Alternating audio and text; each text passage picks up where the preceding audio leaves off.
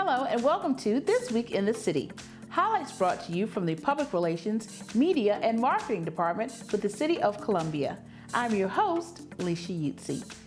This Week in the City, on Tuesday, the Board of Zoning Appeals will meet at 10 a.m. at City Hall and Council Chambers. For agenda items, visit our website at columbiasc.net.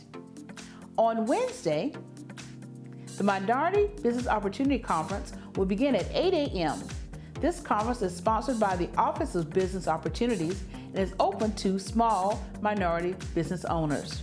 To register for information, visit our website at columbiasc.net or contact the Office of Business Opportunities at 803-545-3950. Also on Wednesday, make an appointment to meet with City Council members Sam Davis and Howard Duvall.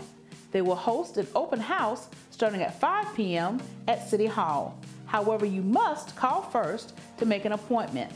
Please call 545-3061.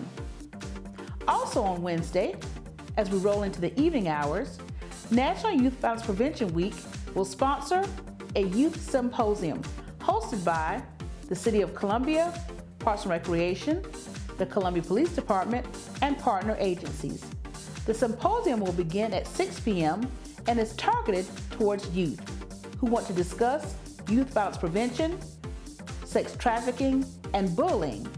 Also, parents and guardians are invited to attend as well. This event is free and open to the public at the Busby Street Community Center. If you would like more details, call Parks and Recreation at 545-3100. On Thursday, the Design Development Review Commission will meet at 4 p.m. at City Hall and Council Chambers. For agenda items, visit our website at columbiasc.net. And rolling into the weekend, it's time for the annual Love, Peace, and Hip Hop Family Music Festival on Main Street. Activities will begin at 11 a.m. and end at 7 p.m. To find out more, catch City Vibes on our social media platforms or look for the link on our website at columbiasc.net, and also check out information in Destination Hometown, which can also be found on our social media platforms, Facebook, Instagram, and Twitter. Well, that wraps up this week. For any information that you need, call 545-3020 and speak with staff in our Public Relations, Media, and Marketing Department. We hope you have a great week in the city.